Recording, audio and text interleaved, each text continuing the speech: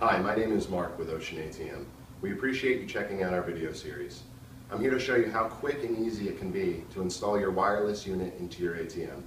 After receiving your wireless device, you'll get 3 separate components: the wireless device, an antenna, and the power supply. The first thing you want to do is unwrap the antenna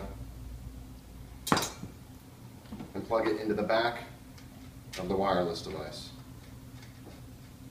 It just screws on, very simple. Next, you have your power supply. The power supply comes in 2 separate pieces.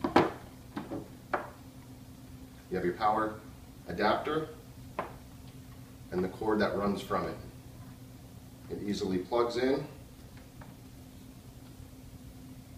Then the side going to the wireless device pushes in and turns. Make sure you get that turn to lock it in place.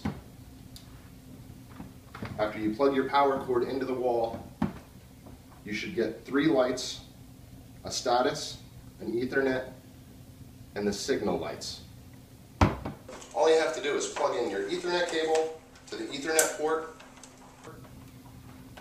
All signal lights should come on, and you're ready to go.